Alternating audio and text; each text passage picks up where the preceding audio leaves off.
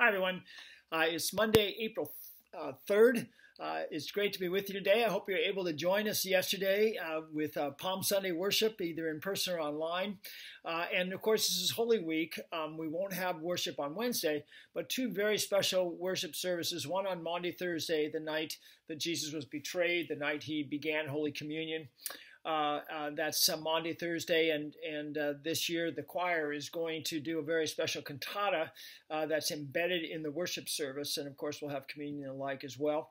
And then on Friday we're going to focus on Jesus' words, last words that were recorded that he spoke. It is finished, and we're going to do that from the eyes of those who were there under the cross. So again, two very special worship services during this Holy Week leading up to Easter. But we're going to focus on Palm Sunday in our devotions this week. It's recorded three times in the Gospels, and so I thought we'd take a look at those. Each one tells us something a little different about this event called Palm Sunday. Just so for the record, I guess, this was prophesied in Zechariah hundreds of years before Jesus came. Rejoice greatly, O daughter of Zion. Shout, daughter of Jerusalem. See, your king comes to you, righteous and having salvation, bringing life. Gentle and riding on a donkey, on a colt, the foal of a donkey. And so even as we'll see in these readings in the Gospels, it points back at this prophecy being fulfilled in Jesus entering Jerusalem on Palm Sunday. So we're going to start with Matthew, and it begins like this. As they approached Jerusalem and came to Bethphage on the Mount of Olives. So we'll see in Bethany and Bethphage are both very close to Jerusalem.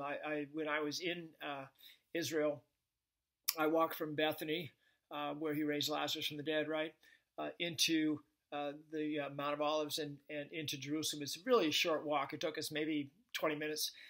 So as they approached Jerusalem, walking along there, right, Jesus sent two disciples, saying to them, "Go to the village ahead of you, and at once you will find a donkey tied there, with her colt by her. Untie them and bring them to me. If anyone says anything to you, tell him that the Lord needs them, and he will send them right away." This took place to fulfill what was spoken to the prophets. Say to the daughter of Zion, see, your king comes to you, gentle and riding on a donkey, on a colt, the foal of a donkey. And so a couple of things I want to pull from this for us. The first thing is that, hey, Jesus planned this, right?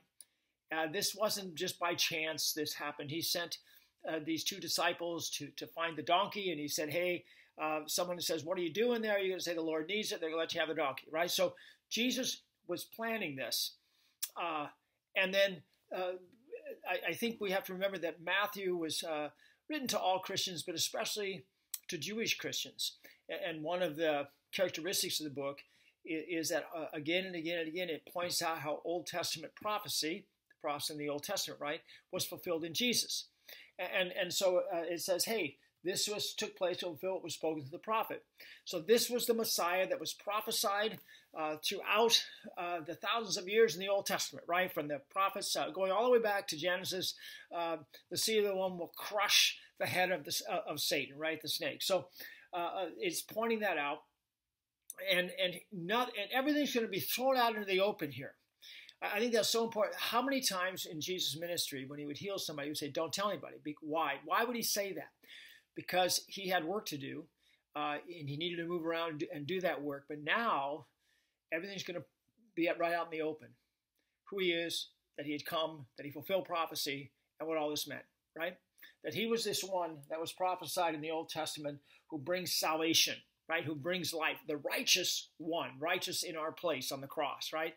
And he brings life, this salvation. He saves us. So it goes on here then. The disciples went and did as Jesus had instructed them. They brought the donkey and the colt, placed their cloaks on them, and Jesus sat on them. A very large crowd spread their cloaks on the road, while others cut branches from the trees and spread them on the road. The crowds that went ahead of him and those that followed shouted, Hosanna to the Son of David. So everything is out in the open here, right? Everything is meant to be seen, meant to be proclaimed, that Jesus is this king, this Messiah that was prophesied.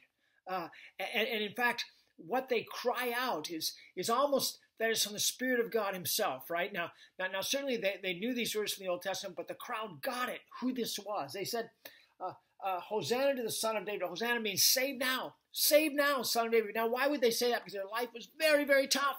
Very, very tough, right? And they wanted to be saved from the boot of the Romans and the hopelessness that they were in, and the spiritual weight that was put on them from their spiritual leaders. They needed to be saved. They wanted the one to come and save them, and that's who Jesus was.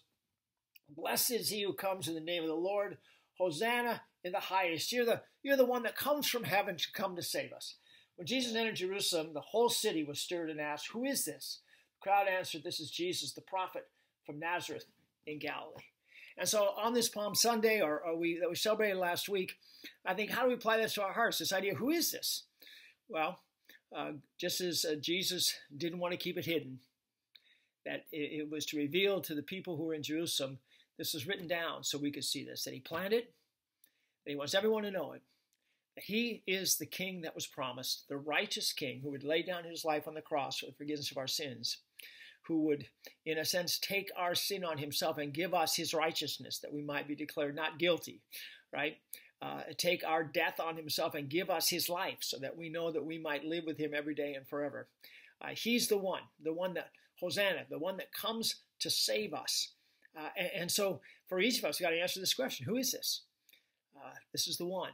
What does it mean? We're going to receive him. We're going to trust him. We're going to live with him. We're going to walk with him. We're going to let him be our king. And this king will keep us. He is the King of kings and Lord of lords. And his power will keep us in every moment, in every situation, and finally take us to be with himself forever and ever. Would you pray with me? Dear Jesus, you are the King of kings.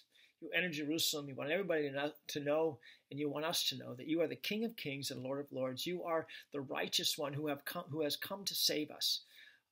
We pray, Lord, that when we ask that question, who is this, we might say, you are the one, that you might strengthen our faith by your Spirit, or maybe for the first time convict us of this trust that you would have us live in with you every day. And we pray, Lord, that you might use us, that others might know you as the King of kings, the one who comes to save us. We praise your name and thank you. Amen. I will see you tomorrow. May God be with you. Bye-bye.